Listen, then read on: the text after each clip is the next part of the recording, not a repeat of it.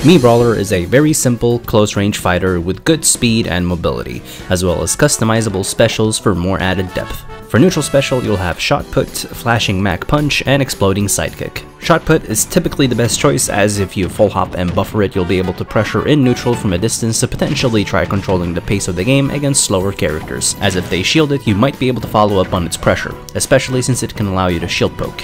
Or you might force them to jump, which can let you anti-air or catch landings. Shot Put can also be landed with no lag if you jump, delay the double jump, and Shot Put to make combos easier. This will also get even better with platform bounces. On hit, it'll grant you combos,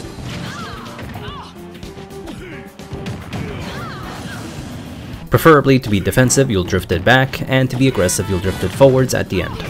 It'll potentially cover your landing if sent really high, and it'll also be really good for edge guarding and ledge trapping if thrown from the right distance where it would barely fall off the ledge.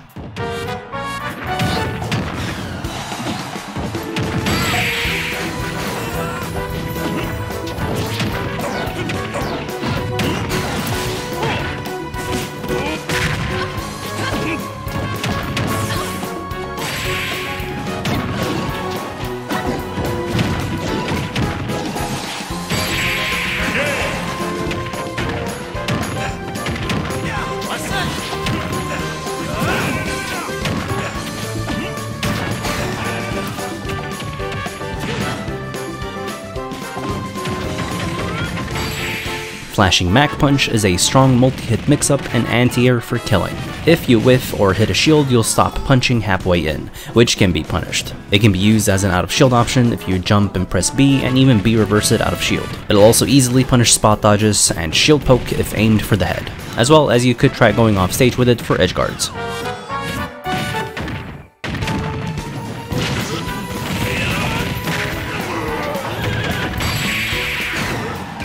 Exploding Sidekick is basically a Falcon Punch, but with armor at the end of the move. It's not completely useless though, as it's very safe against shield, and you could use it for platform tech chases, although it's a very optimistic move to play with.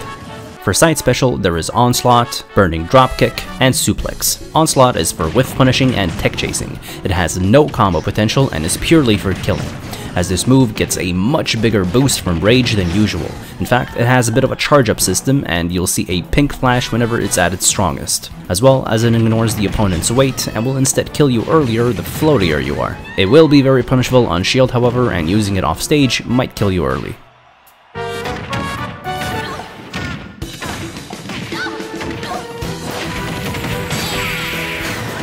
Burning Dropkick is a slightly weaker but more flexible burst option to kill with. It'll also be unsafe against shield and can be used off stage to potentially boost you forward. Just be careful as there is still lag after the move, so you might get punished. If you're jumping in, you should normally press the move to move forward the furthest. If B reversed, you'll slightly lessen the range. And if you jump back and do it normally forward, it won't go very far. But B reverse it and it'll boost itself forward. The best thing about it is that if you short hop it forward, it'll be really good at punishing opponents if you predict them throwing a projectile.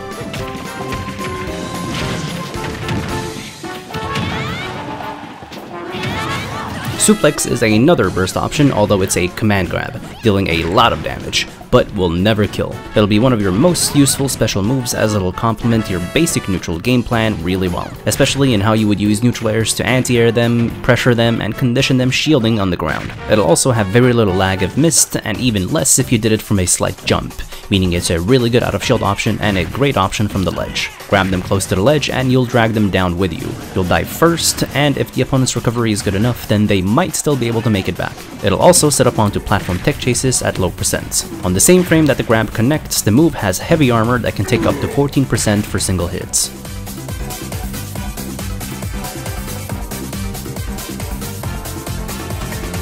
For up special, you'll have Soaring Axe Kick, Helicopter Kick, and Thrust Uppercut. Soaring Axe Kick can be pressed once or twice, and will be your best vertical recovery. It'll also be an incredible out-of-shield option with lots of range, good speed, and has the potential to anti-air as well as spike. And you'll need to punish it very quickly if it hits a shield, as it has little lag. It can also be used close to the ledge to try robbing people off stage, or it can be used to trade with an opponent's hitbox while they recover. Otherwise, it won't kill till really high percents and will not protect you going upwards towards the ledge. Although this will be your most reliable recovery if you want to mix up going high and then low.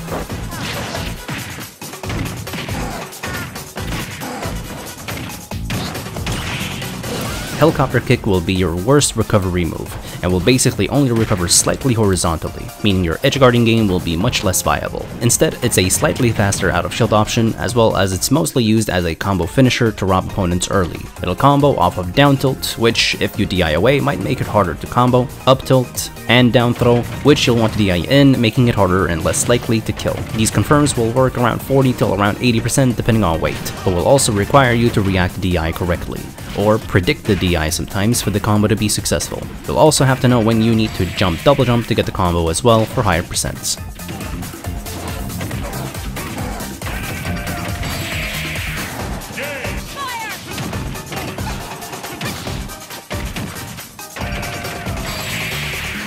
Landing an up air into the kick will always work, as well as the late hit of neutral air can set up for it as well at mid to high percents. You can change the launch angle of the last hit by adjusting your control stick direction on the very last hit, so you could hold back, not hold any direction, or hold forward for the best launch angle. The only reason to hold backwards is when this is done out of shield on a platform, so this means that you can also pull back on the helicopter kick to try surviving and still hold forward on the last kick for the better angle.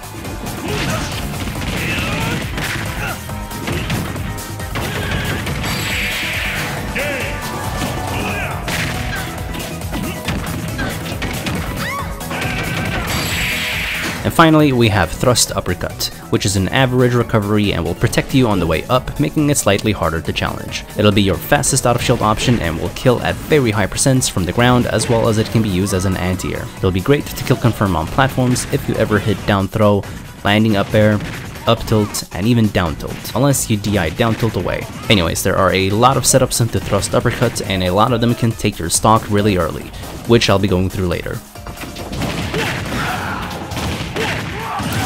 For down special, there is head-on assault, feint jump, and counter throw. Head-on assault comes out pretty early, deals a lot of damage, and will spike if taken off stage and kill at 0%. It'll break your shield if you hit all the moves, but you can roll out of the situation.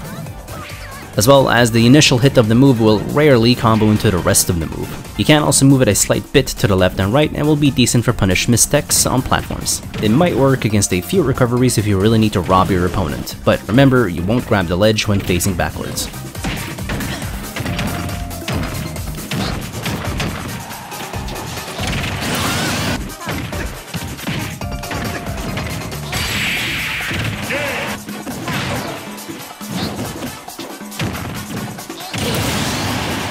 Feint jump will generally be your most valued down special, as it's basically a slightly worse version of flip jump, allowing you to move forward with it or pull back with it, and will generally give you extra mobility, a more flexible disadvantage state, as well as an additional escape option, especially since it gives you intangibility at frame 2 to 4. A better recovery since it allows you to go high and boost yourself in. You can also reverse edgeguard if you manage to jump on their head, as well as the kick is another possibility to edgeguard recoveries. It's a better way of dealing with projectiles, as well as it can be comboed into after a low landed neutral air, unless they DI out. The launch angle will also be different on grounded or airborne opponents, and you'll be killing earlier if you hit them airborne. Feint jump can also help you in edgeguarding if you jump out with it so that you can go lower and still recover. If you use it from a grounded position, you'll suffer a ton of lag when landing. Instead, try using it at the peak of a full hop for an auto cancel. Either way, it'll be important to keep the opponent guessing on how you would be using this move. Don't get too greedy with the kick, however, as if they block it, it'll be very punishable. So in those cases, it's better to just let yourself land without kicking or mix up your kick timing very well. And knowing the distance from where you can auto cancel the kick will help you out a lot as well. Holding up on the flip part of the move will allow you to wall jump off edges and walls as well.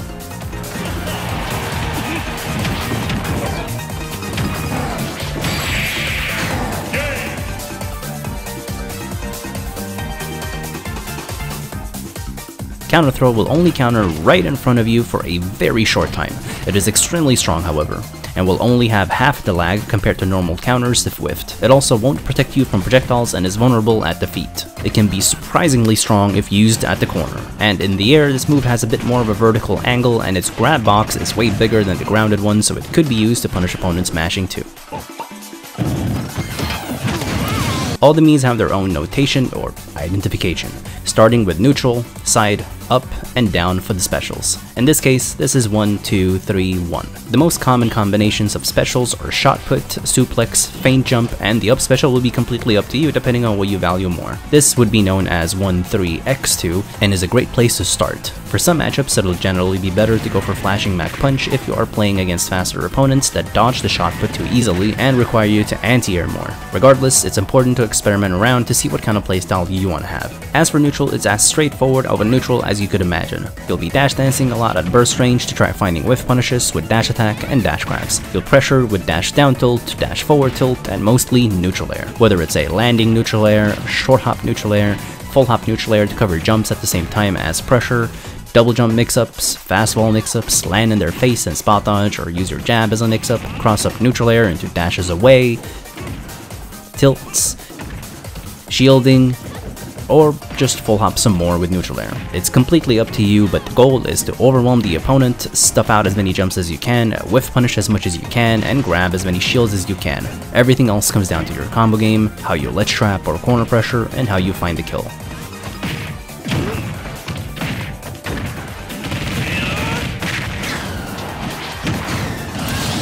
Just like most standard neutral airs, it'll have an early strong hit and a long-lasting weak hit, and the lower you land it, the safer it'll be, allowing you to even dash away without needing to space it for simple pressure and bait and punish. At starting percents, if you hit the initial strong hit, you'll mainly want to combo it into a grab, suplex, or even better, a down tilt. The weak hit will only allow you to combo into a grab or a jab, until you start hitting around 10-20% where it'll now start comboing into tilts,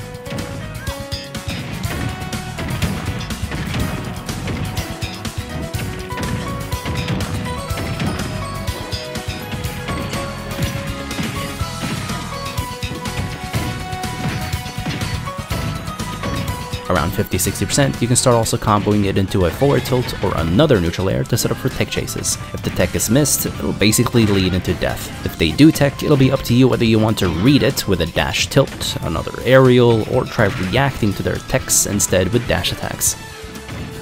Eventually, once percents are high enough, you'll be able to try connecting it into back air or up smash against floaty characters DIing in. If the percent is too high, however, you'll force a tech chase instead for a 50-50, where you'll either read their missed tech in place, or tech roll away with a dash into up smash. At low to mid percents, you can also buffer the neutral air and fastball it for combos as well. This is all assuming you hit them while they are grounded. If you anti-air them with neutral air as you land it, it won't combo into grab or down tilt, and instead you'll just have to quickly react with an up tilt, a follow-up aerial, and possibly an up smash.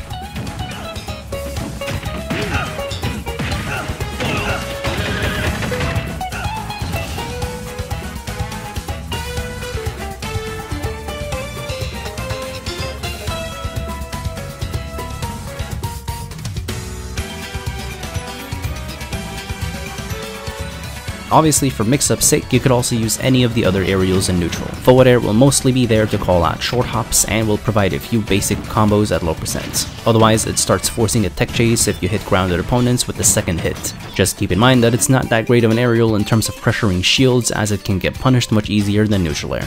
Landing with an up air is just fine for good shield pressure and will literally combo into almost anything, as well as kill confirm at high percents, so using landing up airs to catch landings and combinations with up tilt is really good, as it'll always lead into something till high percents.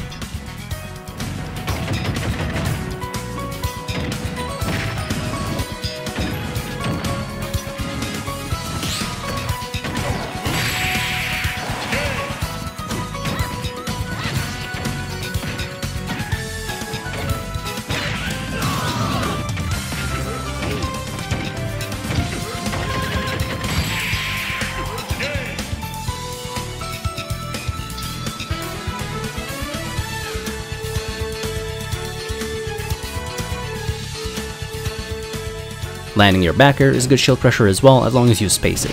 It'll also lead into combos at low percents and force tech chases at mid percents. Otherwise, it'll also be a very good short hop callout or full hop callout to kill at higher percents. It'll more so be used for corner pressure, since you can back air and tilt, back air and shield to punish, back air to dash away and punish aggression, punish rolls in, and even react to jumps. If they stay at the corner, you could always try pressuring again, read a late roll or jump, or just go for a grab.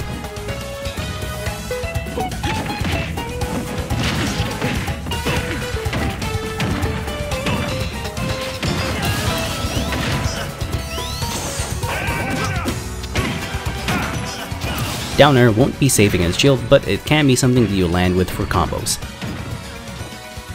as well as it'll straight up just kill at very high percents. And of course, off stage, it'll spike opponents. Up air has an auto cancel window if you buffer it and delay the fast fall. This will be super effective against all characters and combos.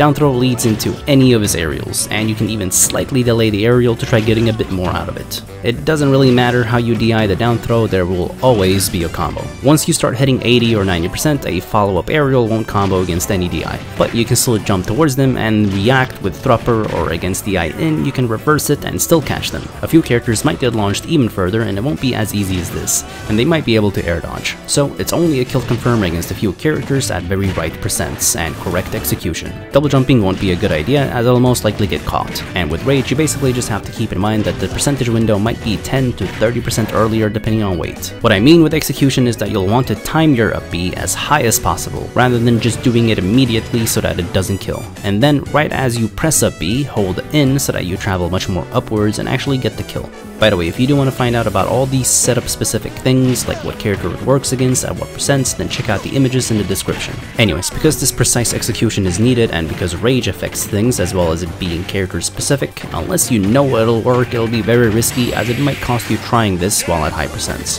But if you ever grab on a platform, the opponent should always be dead.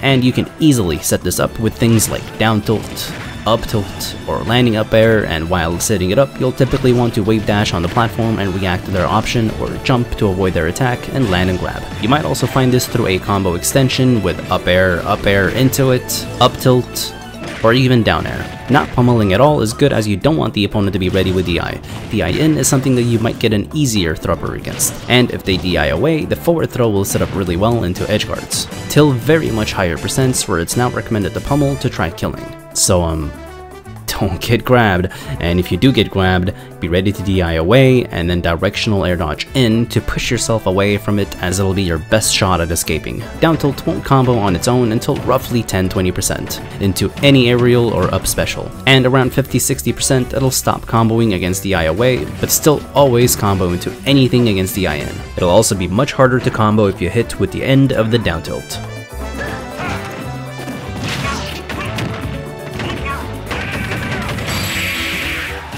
Forward tilt starts setting up tech chases at mid percents.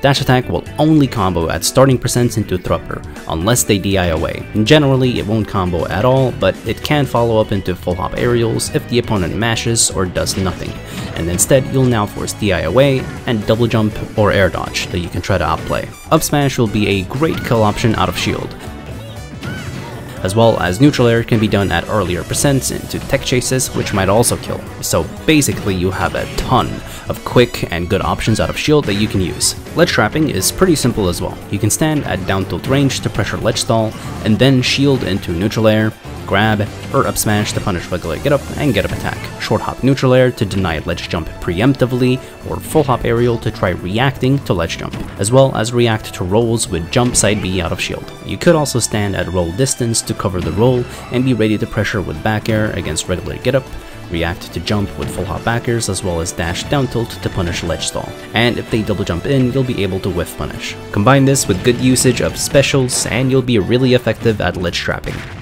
Thank you guys for watching. Make sure to subscribe and like the video if you liked it, and if you want to support my work, then please help me out on Patreon. And to all my Patreons, thank you so much for all the support. And feel free to come by my Twitch, as I stream almost daily from 4 PM EST.